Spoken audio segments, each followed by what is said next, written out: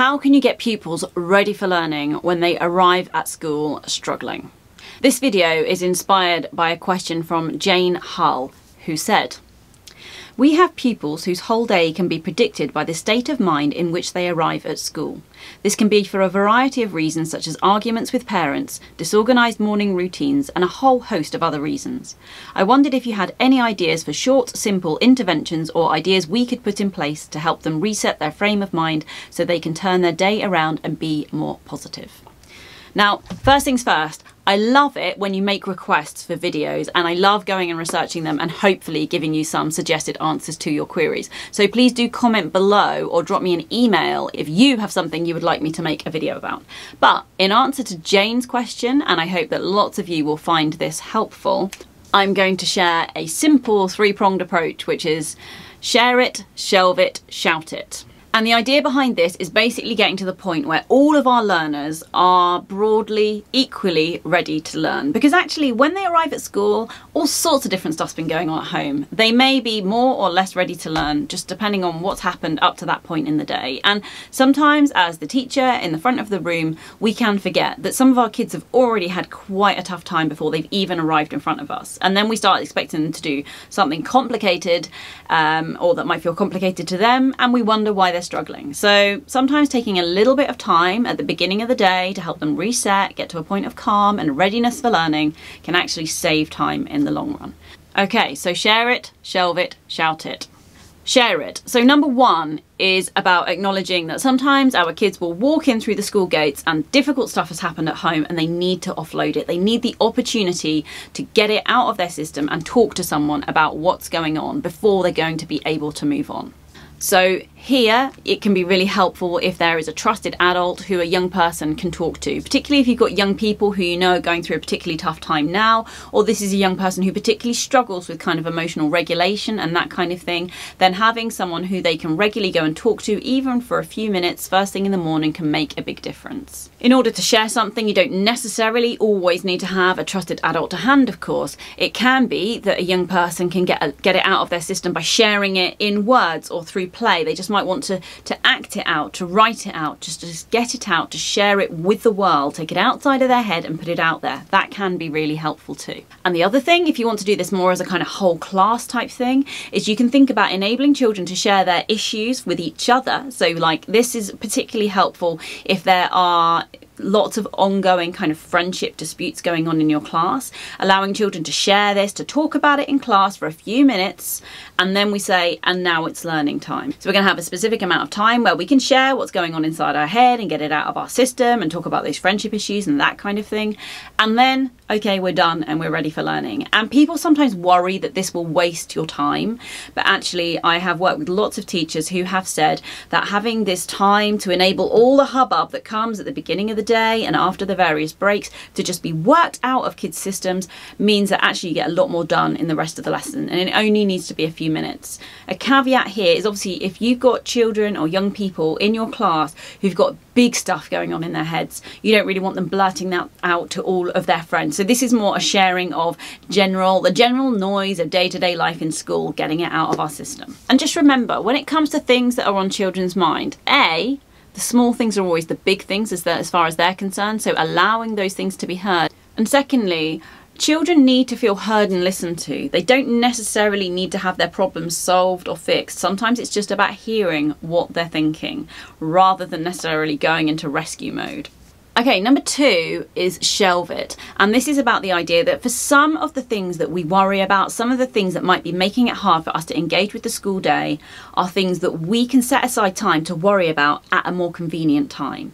And this is a really commonly used tool in therapy, where we might say, you know, this isn't an appropriate worry. It's okay to worry about this, but actually right now it's really inconvenient. I'm going to let myself worry about it later. Now that sounds really kooky, but actually if you get in the habit of doing it, it can work really, really well. And it can enable you then to get on with the things that you need and want to get on with. And then later on, when it's a more appropriate time, then we can dig deep into what it is that's on your mind. So this is about really helping kids to differentiate between their sort of sharing time and their learning time. and helping them to feel completely engaged in the moment now, in the learning time, because they know that there will be an opportunity to worry, to explore, to share, whatever's appropriate for them later on. Now, you can do things like give the child an actual physical appointment card saying, you know, either an appointment with themselves to worry about this at break or lunchtime, or, you know, this is a card to allow you 5 minutes of my time at the end of the lesson and we will discuss what's worrying you then. So giving them the opportunity to shelve the worry, either to revisit it themselves or with a trusted adult, but essentially acknowledging, I get that there's stuff on your mind right now. It's really important that you get the opportunity to talk about that or to deal with it in some way. That opportunity will come at this time. Trying to be quite specific about that can be really helpful for some kids too, so they know exactly when they're going to be able to worry about the things that are on their mind. And idea number 3 is shout it. And this is about trying to get those anxieties, those worries, that anger out of the system. And this is particularly if you have a child who is arriving at school in a state of overwhelm and they're not ready to learn because actually they're, you know, here, we all have those moments, right?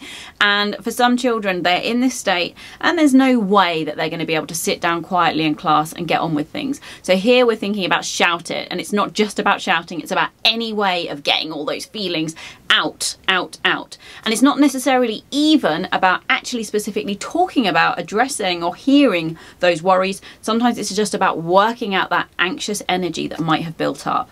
So that can be through things like shouting or singing, or something kind of verbal can be helpful if there's an appropriate space and if our child feels happy to do it. Some kids tell me they like screaming in their head or screaming into a pillow or cushion, for example, too. Being physically active can really help, like literally doing jumping jacks or running around the playground or doing something that just kind of literally burns off that anxious or angry energy can be helpful too. Or else something that's kind of physical but kind of more contained if you need to do that for a child. So like smashing Play-Doh or writing stuff down and ripping it up, or something of that ilk. Basically, you're thinking of anything and, you know, you'll find what works for you, what works for the particular child. It's anything that helps them to just get it out of their system, help them feel better about it. It's kind of cathartic type ideas that we're looking for here. I'd actually love to hear what different things you have found really helpful for helping children to get out that kind of anxious and angry energy. What's worked well in your classroom, in your school? Comment down below and I'd love to make a video compiling all those ideas another time. So remember, pupils will arrive at school in very different states of readiness to learn. And actually, if we don't take a little bit of time and thought and energy to support those who aren't yet ready to learn, then we're going to find that they're the ones who are going to really fall behind and struggle. And we'll often find that things get worse and worse and worse throughout the school day. But if they're arriving really anxious, angry, upset or worried, if we can help to get them more to a place of calm, they're going to keep up with their peers, they're going to be ready for learning, and ultimately you're going to get more done even though you gave a little bit of time to this at the beginning of the day. I'd love to hear your thoughts about how you can get the day off to a good start. Do you have other ideas that you would like to add here? Obviously, if they begin with a shh, that's even better, because share it, shelve it, shout it just sounds lovely. I'm such a loser. But you know, they can begin with other things if you like to. No, genuinely, if you have ideas you'd like to share, please do comment them below. I'd really love more of you to take time to comment on my videos, because I know that people do read through the comments and you can give ideas to each other too. And where there are particularly great ones, then I can turn those into another video later on too. Okay, and I'll just make a quick recommendation of a book that I love that's full of activities that you could do if you are supporting lots of children at the beginning of the school day. Perhaps you're someone who runs a learning or nurture zone, or you'd like some activities that you can set your child doing in the classroom whilst you're attending to all the other children too. So this is a great book. Everything written by Bonnie Thomas is great. This I particularly love, More Creative Coping Skills for Children, and it's got loads of photocopyable activities in it that you might find helpful, and I'll put a link in the description below so you can go take a look if you want to. So until next time, stay safe, take care, be kind to yourselves, and if you haven't done so, please hit the subscribe button so you'll be kept up to date with my new videos every Tuesday and Friday. Okay, until next time.